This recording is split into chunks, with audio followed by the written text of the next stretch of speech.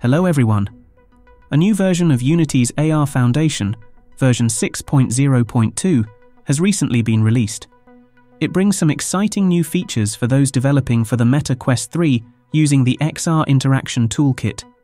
These features include access to spatial data such as meshes and bounding boxes, persistent anchors, and the ability to trigger the Quest's space setup process from within your app. To take advantage of these features, you will need to import the latest Unity OpenXR meta package into your Unity project. This OpenXR meta package works in conjunction with AR Foundation to provide your Quest app with augmented reality capabilities.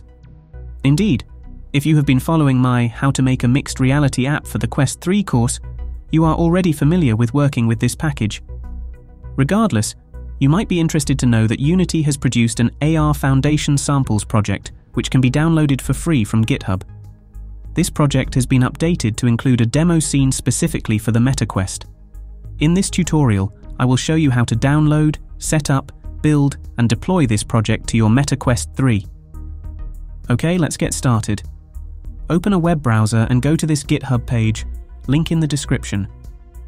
We want to download a copy of this Unity project to your PC. Click on the green code button. If you are familiar with GitHub, then I would recommend that you clone the repository to your local machine. However, we are simply going to download a zip of the entire project. Click on Download Zip. Go to your Downloads folder and find the AR Foundation Samples zip. Extract the zip to your Unity Projects folder. Now, open Unity Hub. Open the AR Foundation Samples project in the latest version of Unity 6.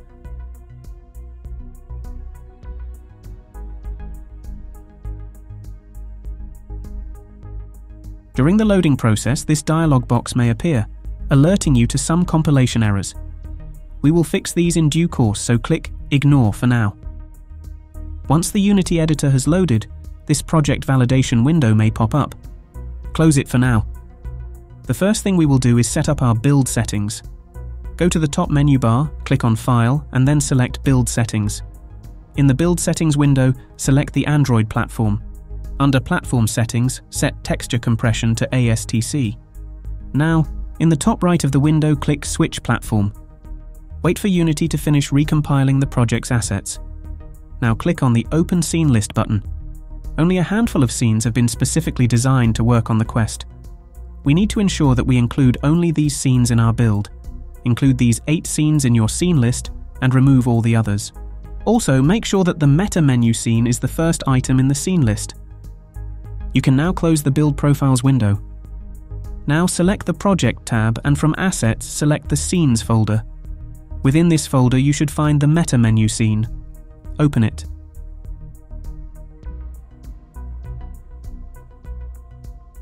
The Meta menu scene will be the first scene that loads, whereupon you will be presented with this menu. Note that each of these menu items will open one of the scenes included in the scene list in Build Settings. Okay, reselect the Console tab. Notice that we have a couple of errors, both stating that the type or namespace name NewtonSoft could not be found. This is due to a missing JSON library. We will fix this now. Go to the top menu bar and select Window, and then Package Manager. In the Package Manager window, click on the plus sign in the top left corner. A drop-down menu will appear. Select Install Package by Name. Next, a small panel will appear, with 2 text fields for entering the name and version of a package. In the name text field, type the following: com.unity.nuget.newtonsoft-json. Now click the Install button. The NewtonSoft-json package will now be imported into your project, and this should fix the previous errors. I'm taking a quick look at the version history here.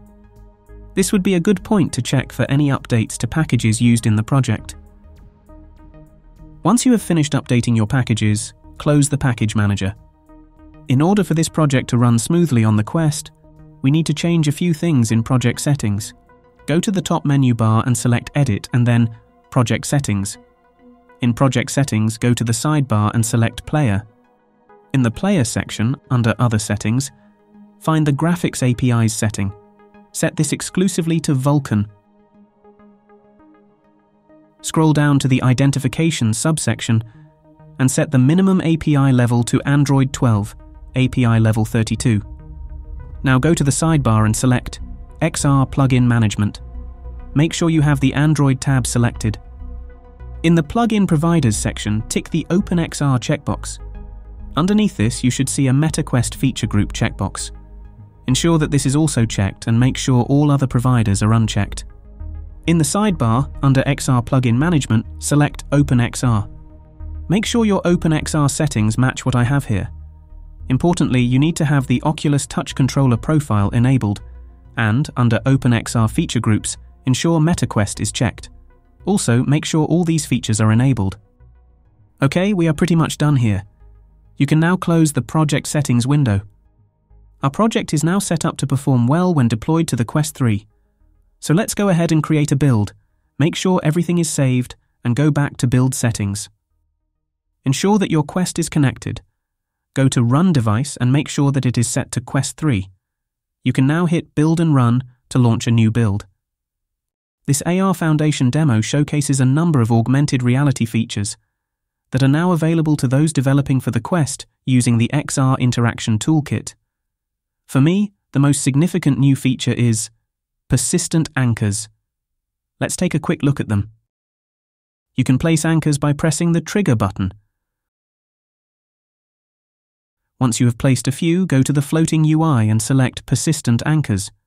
You will see a list of your recently placed anchors and be able to save them individually. If you then exit the app and restart it, you can return to the anchors scene and reload any of your previously saved anchors. You will see that those anchors are once again present in the scene, in their previous positions. Anyway, I'll let you explore the remaining features yourself. And that brings us to the end of this tutorial. If you found this tutorial helpful, please give it a thumbs up, subscribe for more content, or leave a comment. Happy developing, and see you in the next video.